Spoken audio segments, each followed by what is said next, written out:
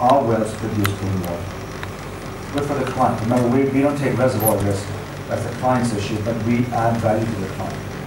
Let's go back and talk about the same automation. So in our case, the enhanced HSE, we protect your cells. Even though I'm giving you a lot of comfort, what I will tell you, hopefully, and I'm sure, knowing Carl, he's gone through this with you, drilling, getting around a rig that has the kind of horsepower and tonnage these things do, it's serious stuff. You've got to be incredibly careful. Hard hats, boots, maintaining a certain distance from rotary equipment, etc. It's just something you must do to protect yourself and your colleagues. It's not because that's the law, that's the rule, that's what Carl and his team said you should do. It's something you should acknowledge in your own mind you're doing for yourself.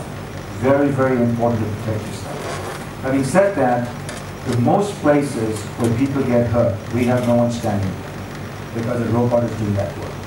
You're sitting inside a doghouse in a very protected environment. You've got your joystick, you've got your panels, and you're running the plant. Once we set up the operation control room, which unfortunately when we get started up, we won't have on day one, but we will have an OCC up and running.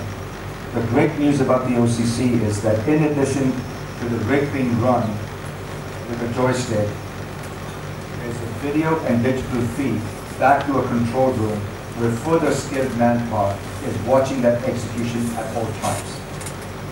If you take a look at that, we're taking yourselves, coming out of school, putting you through a month of training, we're putting on a $5 million asset. That's what a rig is, $5 million asset. On top of that, we're going to give you a joystick, and you're going to run it. It's a very rare occasion you get that advantage that you can actually come out of school, go through months of training, maybe another month odd running with someone else, and you've got this power in your hand. So you're controlling a $5 million asset, and you're doing with it what you think is right to do with it. And that's our confidence in the automation, in the technology, in what we think we can do. We've done that very successfully in China. Our headcount out of graduates out of school in China reached as much as 600. Execution, smack on, with no issues at all. So confidence is there without a question. In terms of continue to talk about the automation. In this particular rig design, we left one person on the floor. I did that for a reason.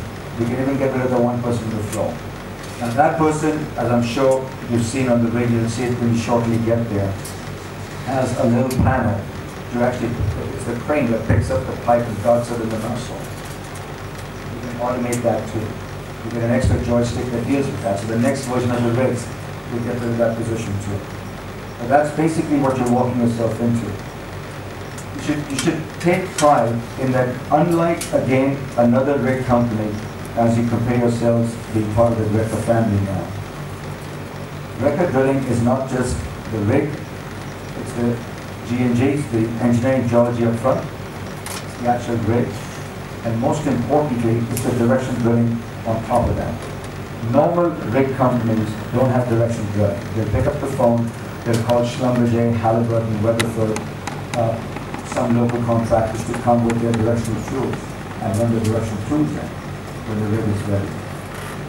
GDL, of course, does all of that in-house. Some of you, depending on how you execute in the field, will have an opportunity to move with the directional drilling. Again, when we talk about directional drilling, it's all automated.